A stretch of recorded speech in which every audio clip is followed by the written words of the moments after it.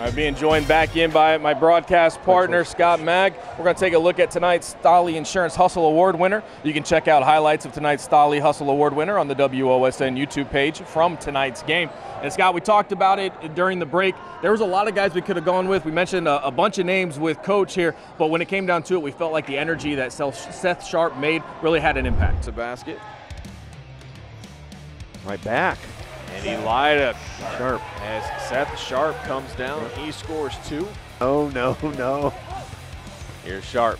Sharp working Tough against shot. McBride. Gets the shot good up. hustle. No good. Ends up into the hands of Thomas. Thomas drops it back to Sharp. Sharp does a great job creating some space. Able to put that one in for 2. Made many and just forget to box out Keegan Wilson. Here's that scoring. Had the big three-pointer a little while ago. Drops it off to Sharp. Sharp with the three-pointer. Yeah, And there he he goes, misses missed it on it. purpose. Got to grab it. Got to shoot it.